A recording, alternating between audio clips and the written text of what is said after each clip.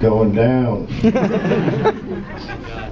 I don't know if you can sell a Cindy Sherman for $2 million right now. Kind of doubt it.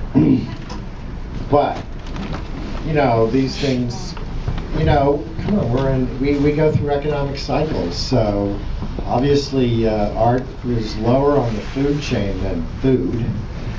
So you need food and you need a place to live. And then if you have some extra income and you're really hooked on art, then you can find it. I mean, there's a lot of little galleries opening where I live in the Lower East Side Chinatown section, and there's a lot of little galleries down there, and they're showing some pretty good work, and it's pretty reasonably priced. And I think that you know, I think things are going to change. I definitely think that there's going to be a change in the Chelsea situation. I can actually see it sort of shifting because, well, for one thing, that's very expensive real estate, and the other thing is that you know, people will find another way to get to the art.